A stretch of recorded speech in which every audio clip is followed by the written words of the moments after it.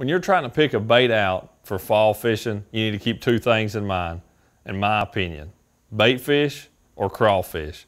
Those are the two things that bass are going to be feeding up on almost any part of the country.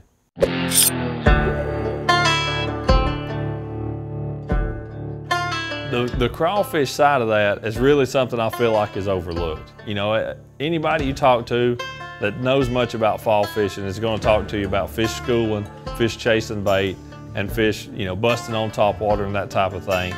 But a lot of anglers, because we don't see it like we see those visual, you know, those visual clues with fish busting on bait, we don't see that with crawfish. We don't see them, you know, crawfish don't run around in the school and bass blow them up on the bank.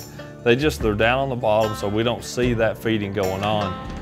But especially during those moon phases, that's when those crawfish are going to be out in full force. And you're able to really key in on that bite, especially early in the day, and then sometimes, you know, all throughout the day on especially rocky banks. Those type of places are the kind of place I'm going to pitch a jig and even throw a crawfish imitating crankbait. Something along those rocky banks, you know, where those crawfish have come out of and the bass will set up there to ambush them.